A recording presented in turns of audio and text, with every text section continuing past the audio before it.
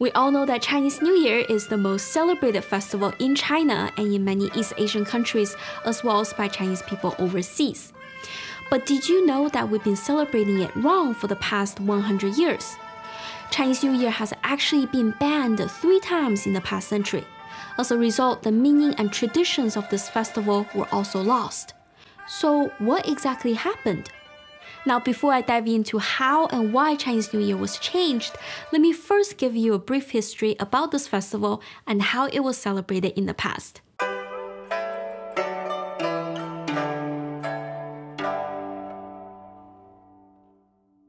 Chinese New Year's Day, also called Yuan Dan in Chinese, is the first day on the traditional Chinese calendar, which is a lunisolar calendar based on the system developed by the Yellow Emperor more than 4,700 years ago. The Chinese New Year celebration can be a month-long event. As I mentioned in my previous video, traditionally people would start preparing for Chinese New Year from the Laba festival, which falls on the 8th day of the 12th month. The Laba festival was originally a year-end celebration for people to thank the agriculture deities, and later became a celebration of Buddha Shakyamuni's Enlightenment Day. Just like how people start getting into the holiday spirit from Thanksgiving Day here in the US, Chinese people would start doing all the preparation for the new year on this day, such as making new clothes, preparing dishes, and cleaning their houses. After the Laba festival, on the 23rd or 24th day of the 12th month, another festival known as the Minor New Year, also known as the Kitchen God Festival, will be celebrated. Chinese people believe that every home has a kitchen god who watches over them, and every year he will ascend to the heaven on this day to report his observations. So, hoping that the kitchen god will say sweet things about their family, people will usually cook sweet candies to bribe him on this day before sending him off. The next important day is Chinese New Year's Eve, also known as Chuxi. It's a time for family gatherings and a large feast with fish, meat, dumplings, and New Year rice cakes, all of which people have been preparing since the Laba festival. Many people will also follow a tradition of staying up all night waiting for the New Year to come. On New Year's Day, it was finally time for the most important custom of this festival. According to written records from Chinese history, different dynasties in different regions each had their own ways to celebrate. However, there was one thing in common, and that was worshipping the heavens and ancestors. For example, in the book Treasury of the Jade Candle from the Sui dynasty, it was recorded that on Chinese New Year's Day, people would first welcome the kitchen god's return from heaven.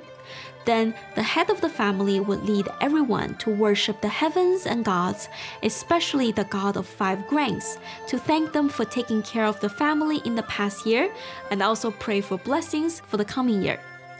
In another record from the Qing dynasty, it was written that at daybreak on New Year's Day, government officials will all go into the palace to pay respect to the emperor. Civilians will also put on their most extravagant outfits for the worshipping ceremony.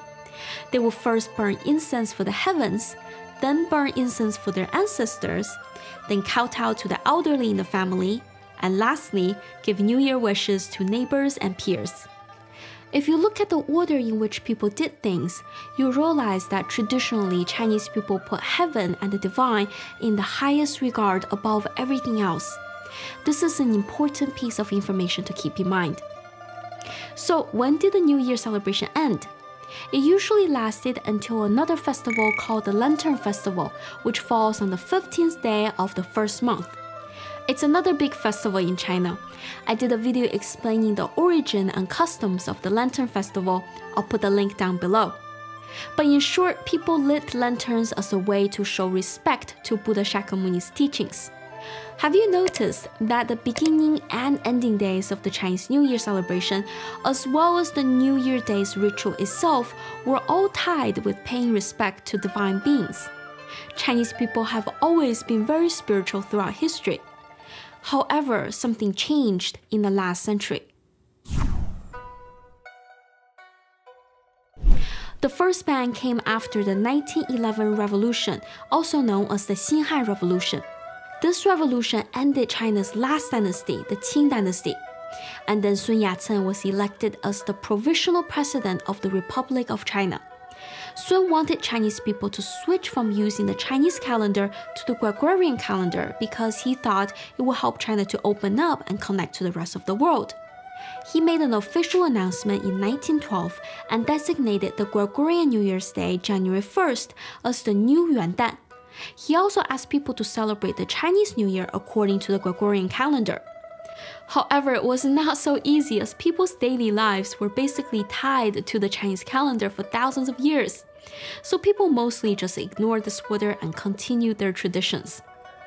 By 1928, the new nationalist government tried again to make people adopt the Gregorian calendar system, this time by force. They knew that people kept using the Chinese calendar for the past decade, so they implemented a few laws which banned buying and selling of the Chinese calendar, gave no days off on Chinese New Year, and banned all forms of Chinese New Year celebration. On the other hand, the nationalist government heavily promoted the Gregorian New Year's Day and even organized celebrations on that day. But no matter how much they tried, no one cared about the new calendar, and people were still celebrating the traditional New Year in secret. By 1934, the nationalist government finally gave in and withdrew the ban. So up until this point, no laws were able to change how people celebrated Chinese New Year. But after the Communist Party came into power in China, things took a big turn. In 1949, the Communist Party made the Gregorian calendar the official calendar in China. They also made the term Spring Festival the new official name for Chinese New Year. But this term didn't exist in ancient China, and there was already another festival called Li Chun, which literally means start of spring. That's when people would welcome and celebrate the beginning of spring. In 1967, 1 year after the start of the Cultural Revolution, the Communist Party made a mandate saying there will be no days off this year for Chinese New Year. It will be made up later. However, not only were the days off never made up later, people lost their freedom to celebrate Chinese New Year and all traditional festivals for the next 13 years.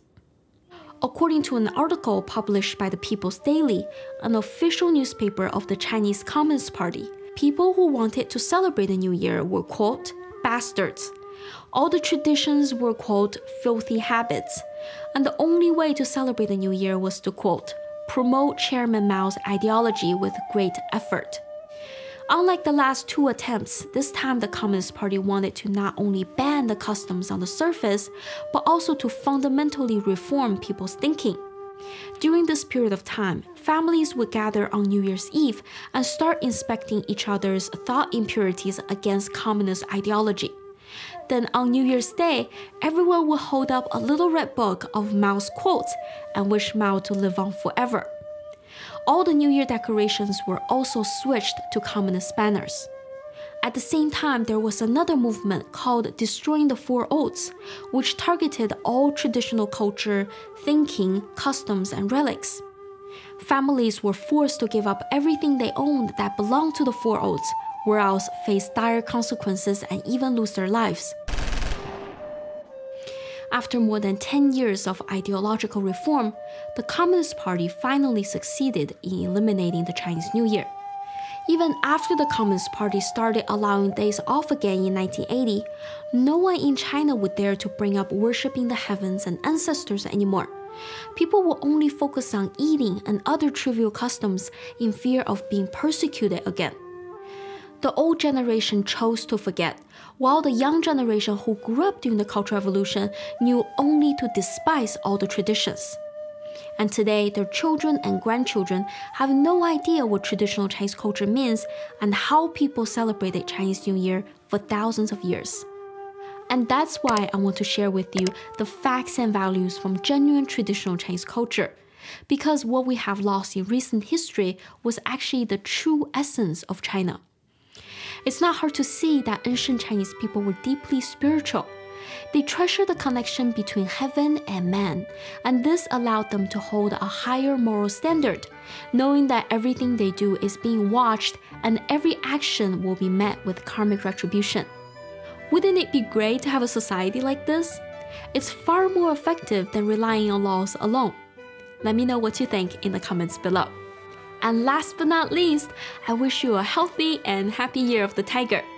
See you again in the next video.